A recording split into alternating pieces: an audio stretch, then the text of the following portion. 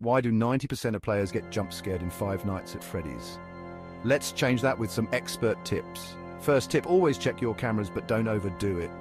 You don't want to waste all your power before sunrise. Next, learn the animatronics patterns. Freddy, Bonnie, Chica, and Foxy each have their own quirks. Know their moves and you'll stay one step ahead. Don't forget about sound cues. Those eerie noises are your best friends, telling you when to shut those doors and when to keep them open.